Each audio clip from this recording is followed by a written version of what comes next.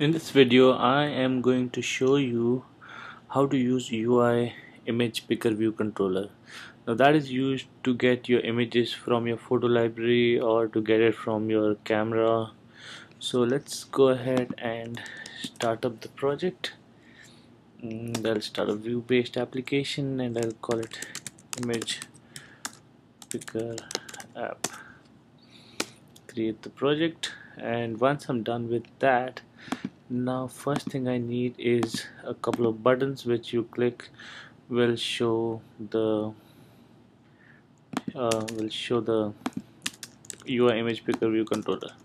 So in view did load, I will add a couple of buttons. What I've done is previously I have used the code snippet library on the right side, which gives you some code templates, and I added a UI button template. Since I use it quite often, I just thought it's useful to have that, and there we go. You can just drag and drop it and we have the button code here. So I make the button, I'll call it 10 and library here, button click say 1, button click 2, so I call this button 2. Let's move this button a little to the right. So library and button, let's see how it looks like when I run the application in the simulator. And simulator opens up and we should have an image and two buttons. Nothing happens, it crashes when I click library because the functions are not yet implemented. So I'll go back to my code, copy the button functions and implement the functions. So I have that, both functions ready. Now the application will not crash, but we want the library to show up when the button 1 is clicked. So I have also saved a couple of images in the library beforehand. In the photo library, if you look at it, I have a couple of images already saved up. So let's go ahead and UIImagePicker controller, give it a name, picker equal to UIImagePicker controller, allocate and initialize. Now we have to tell it what kind of picker it is. Picker dot say I want a source type. What is the source type? I want UIImagePicker controller source type. This is library, so I'll select photo library and I will say self present model view controller. I want to show up as a model view controller, so I will say picker and animated, yes. So what should happen is when the library shows up, you select your image and it shows the image in image view inside your app. So I also need a UI image view, so let me make a UI image view first. Image view star image view, and let me place it inside here somewhere. Image view is equal to image view allocate and initialize with frame cg rect make. I'll call it say 50 by, can say 10 by 50 by 300 by say 300 square image, even though the image is not square.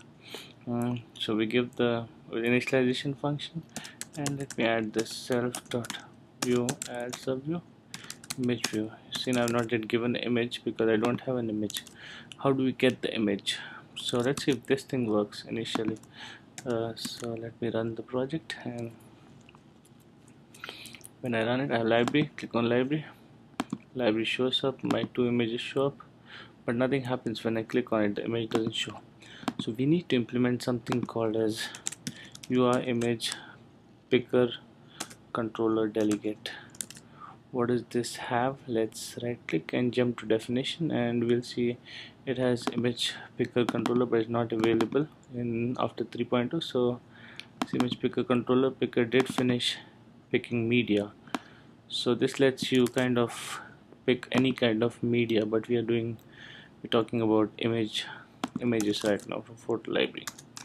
So I do that, I copy that, and what is info.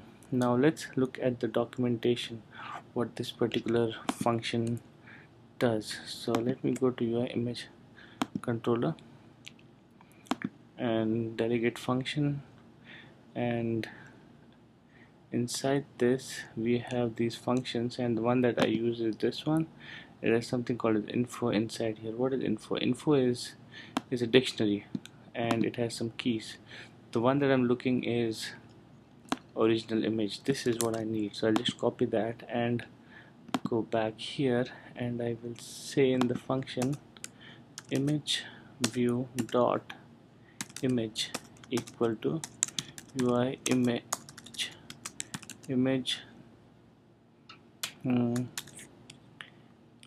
so I can get the image directly from info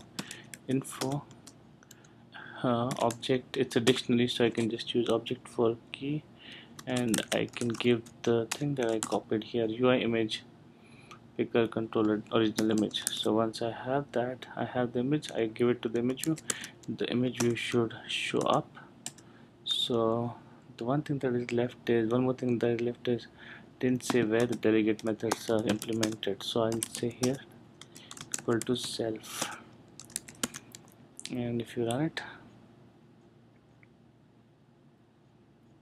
library images, select the image, nothing happens. Why does it anything? Because let me look at, it says delegate. Oh, it also needs UI navigation controller delegate, because it is subclassed from navigation controller delegate. Let's see if that is what was missing. Library, select the image, doesn't happen. The image is selected, I have to press cancel. I can also say self dismiss model view controller animated yes. As soon as you select, I can just say dismiss the model view controller and show the view behind. Library, select, there we go, library, select the second one, the second image comes up. Similarly, you can use the second button which we have to show up camera, but this will not work on simulator because simulator doesn't have the camera. I can copy the same code here, and instead of PhotoLibrary I can say camera, delegate self, and if you run this code on your iPhone by connecting your iPhone and selecting the iPhone, it will just do the same thing that it did for our simulator, which is you can just select the image from here and it will show up here. So that's how your image picker view controllers work. You can have a bunch of different functions in your picker but don't remember it back of my head, so I can just go to the documentation and look at what that function is which I'm looking for. It's called allows editing. So there is one more function which allows editing equal to yes. If I save this and run the project, it will show me a square where I can just select whatever I want. I can scale it, move it, choose, and it will show the full image because I had said controller original image. So let's go to this function, and what we need is, let's go ahead and click on this again, and what we need is the edited image. So there is the edited image code, and I can just use that and run the application again, and now it should give me the edited image. So choose, and there we go, we got the edited image. That's how UIImagePicker Controller work, and that's it for today. I hope you liked it. Please subscribe, like the video, and if you have any questions, please leave them in the comment section. Thank you.